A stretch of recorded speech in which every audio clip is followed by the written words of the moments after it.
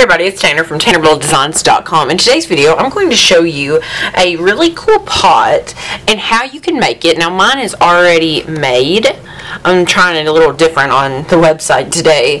I already made this and it took quite a while to make. Well, I won't say quite a while. It just took a while to find the right colors of paint and all kinds of stuff. So what I started out doing was I painted this right here a nice green color, and it's this green right around here. It's sort of still on the card there, right there, and it was really a nice green.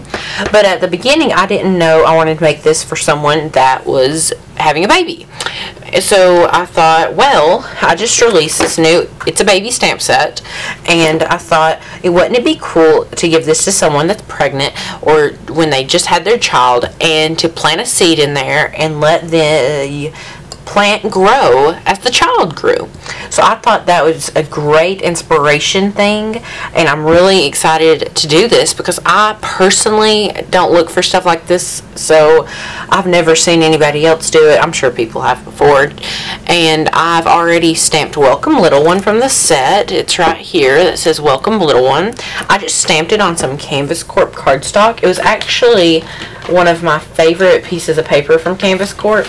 What I do is I take these pieces of paper right here. Now I love this design, but on the back there's a nice caramel or cream color, and I just stamped it, and I took a Chillax by Megan Elizabeth ink pad around the edges, and I took some Tattered Angels Glimmer Mist and sprayed it on some white ribbon, and that's how I created this ribbon right here. And I put about 3 to 4 coats of white paint on here, and if you sort of look around here, I was going to stamp right onto the pot. It does fine, I just couldn't do it correctly. So I decided I might put another coat on here. I put the ribbon on with my glue gun, my hot glue gun.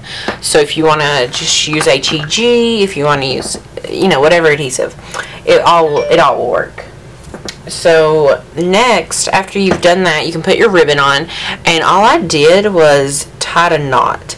I took one big piece of ribbon and glued it all the way. I even glued it right here. You can sort of tell. And then I just took the leftover and tied a little knot. I was going to do a bow, but I wasn't going to be like try to do it because I mess up.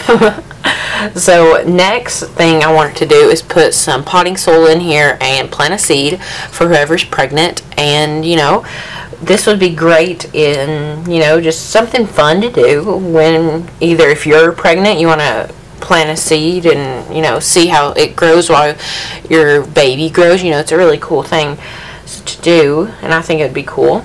And the paint I didn't use a foam brush. I used a other brush to give texture, and I really like how those feel.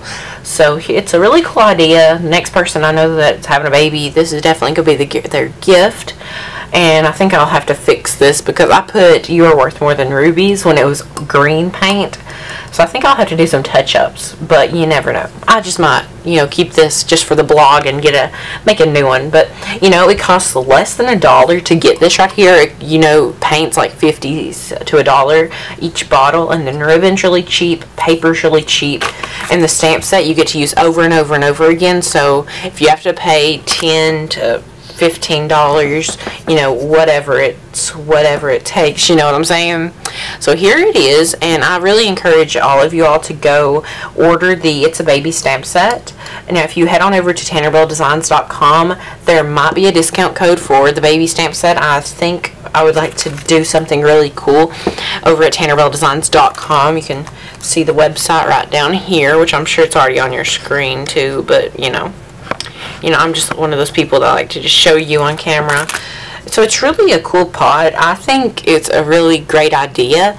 So if you'd like to try it, you know, try it. Let me know. You can leave me a comment, or you can shoot me an email, Tanner@TannerBuildDesigns.com. So thanks for watching, guys. Bye for now.